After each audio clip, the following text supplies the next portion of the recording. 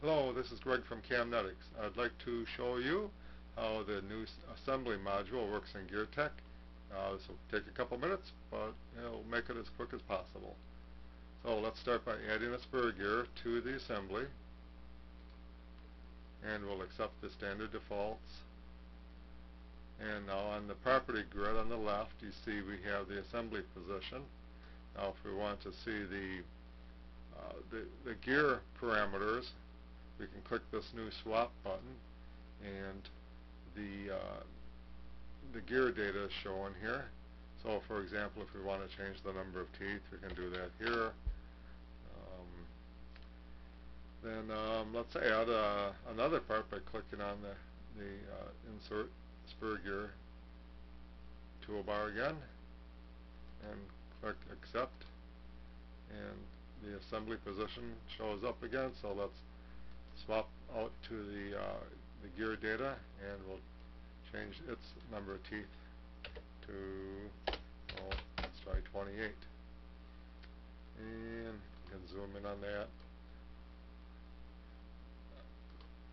Now over here in the assembly position, you can see the details about how that spur gear is shown in the assembly. For example, the center distance,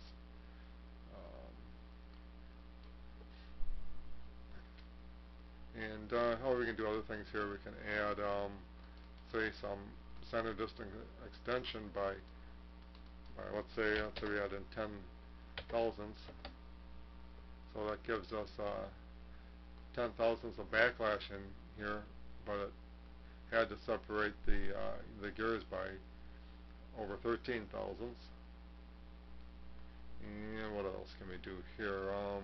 We can flip the backlash to the other side. We can flip the line of action to go the other way if we need to. So, and then if we want to swap between the two gears, we can go here and swap, but we also have a new button we can step through by clicking on this button up here. We can step through the different components in the assembly. So that's all I have for today. Thank you.